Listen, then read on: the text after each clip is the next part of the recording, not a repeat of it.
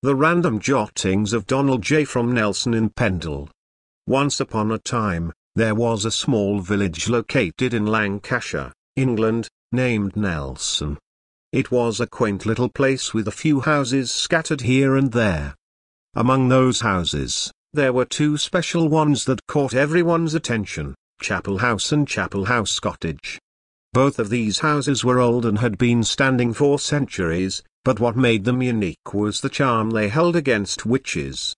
Over the doors of Chapel House and Chapel House Cottage, there were hagstones, also known as holy stones or Odin stones. These stones were believed to have natural holes that allowed one to see through them and ward off evil spirits. For centuries, people had placed these stones over their doors to keep their homes and families safe from harm. But that was not all. Hanging in the windows of both these houses were brightly colored glass spheres called witch balls.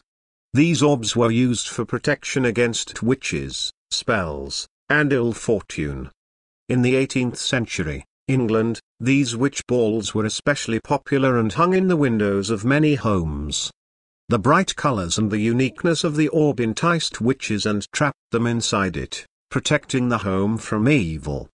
As time passed, the village changed, and new people came to live in Chapel House and Chapel House Cottage.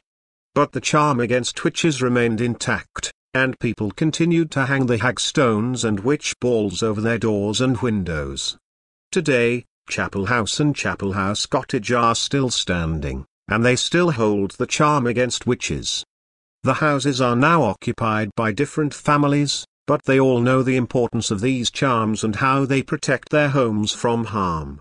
As you walk past Chapel House and Chapel House Cottage on Hibson Road, you will notice the hagstones and witch balls hanging over the doors and windows. These houses are a reminder of a time when people believed in magic and the power of charms against evil spirits. And who knows, maybe these charms still work their magic today, keeping the families safe and protected from harm. By Donald J.